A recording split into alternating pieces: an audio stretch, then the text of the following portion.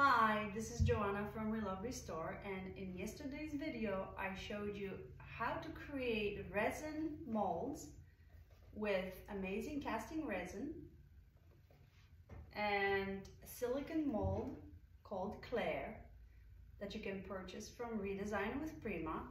And today I am going to show you how to add these molds to this piece and how to place them and adhere them so this piece gets a little bit more detailed in these areas. So I often look at the piece and see what it needs and wants. So looking at this piece, I can see a line of symmetry right here and right here. And there's the certain center part for the knob or the pull to fit in. So what I'm gonna do, I'm gonna take a little bit of frog tape, tear it, fold it, make it sticky on both sides, and place it behind the mold before I even glue it to show you how I envision this mold to be. So I'm gonna place right in the middle here of that line that I showed you earlier, and then another mold right here, a little higher, there you go. And then same with these, I'm gonna make them go up like that. These are the complementary molds that you saw me making in the last video. And this is how I'm gonna envision this design on both sides of the cabinet doors.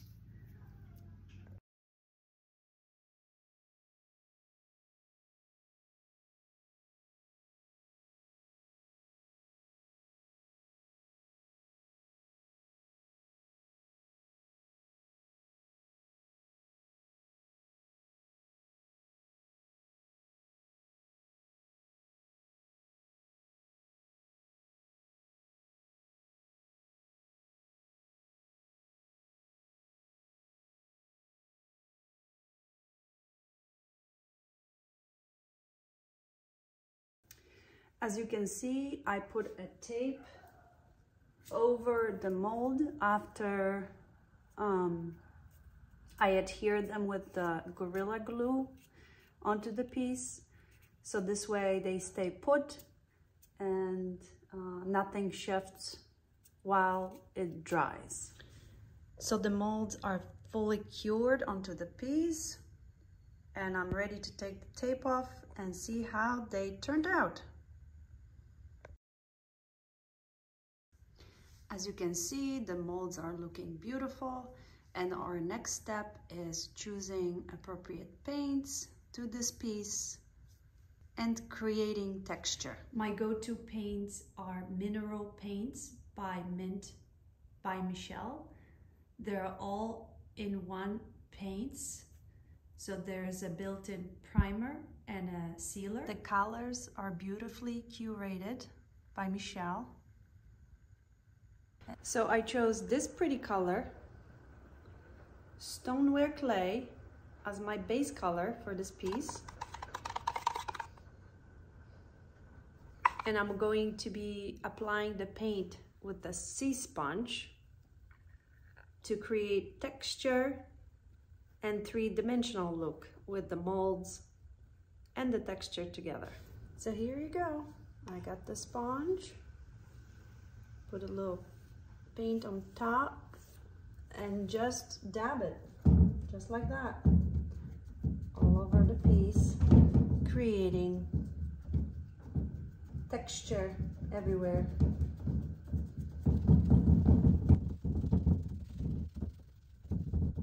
But yeah, all you need to do is just keep dabbing the paint that is on the sponge onto the piece for that desired texture.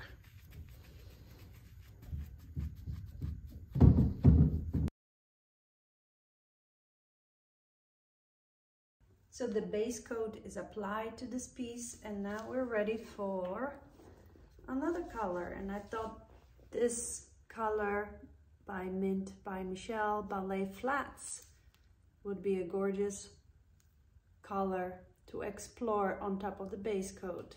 So let's get to it. Again, I'm going to be using the same idea with the sea sponge on the other side. Taking a little paint and dabbing it onto the piece, just like with the base coat. It's already turning really pretty. It's always a good idea to have a darker base coat and lighter top coat on the base coat. It pops the detail more, gives more dimension.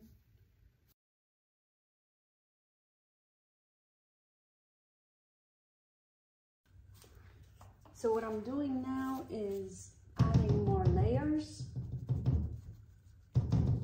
and creating more texture, more dimension for the piece to just come alive.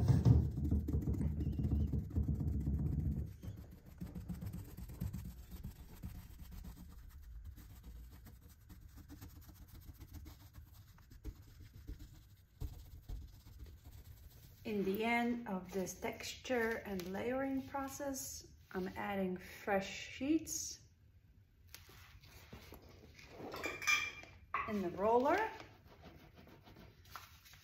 and making the mold completely pop. I'm going to do the trim tool a little bit, see how that looks. If I like it, I'll keep it. If I don't, I'll just paint it over.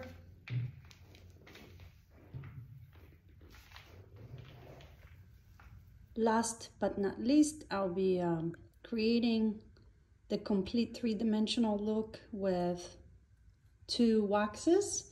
One is a brown wax, also called an aging wax, dimensional wax, that I'm going to be putting in crevices of the mold.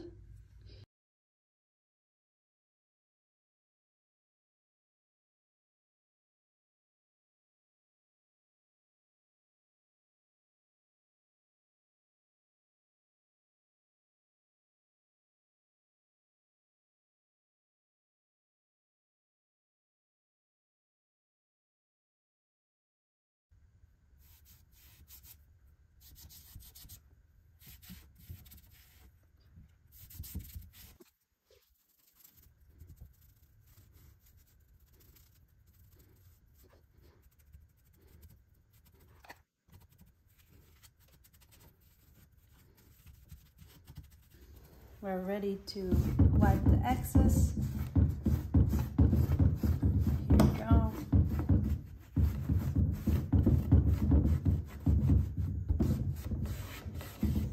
To finish off this three-dimensional look, I'll be using Decor wax from Redesign with Prima in Galactic Halo.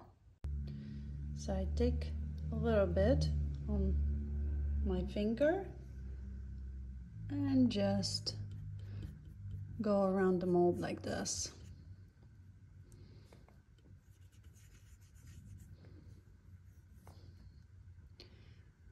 The Galactic Halo is a very pretty color.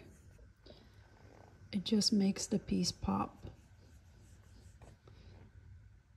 and gives it a finished feel to it. You can also apply Decor wax with a brush with harder kind of bristles, fine brush. It works as well. Go ahead and go over the trim as well around the mold. It's like a picture frame for the mold, and I want to accentuate that.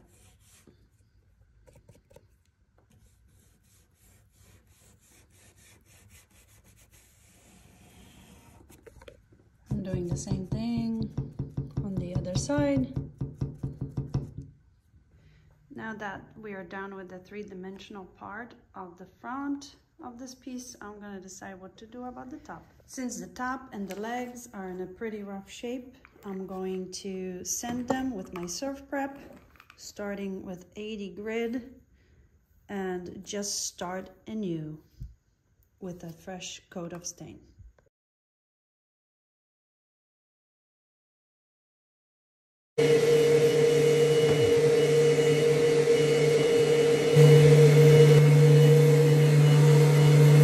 Top is sanded. Look at that pretty wood grain that was hiding underneath the scratched up old finish.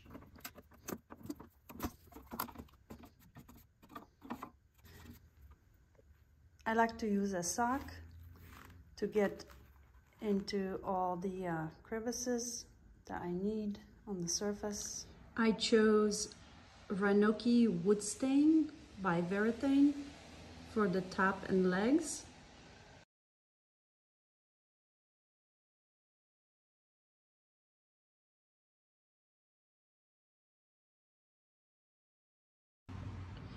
In the end, I decided to mix two stains together to complement the painted part of the piece. I used Ranoki and Antique White.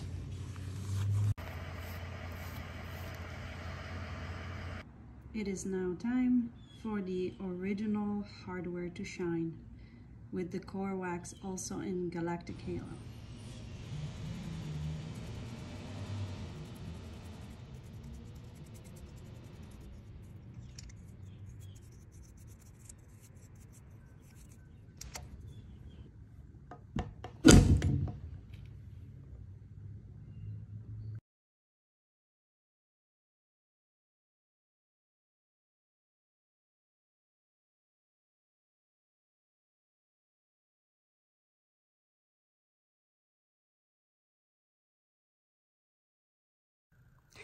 In today's video, I demonstrated three-dimensional textured look using Redesign with Prima molds, resin molds, all-in-one paints from Mint by Michelle using a sea sponge for the application, and decorative dimensional aging waxes, also from Redesign with Prima. If you like this video, like and subscribe my channel for more.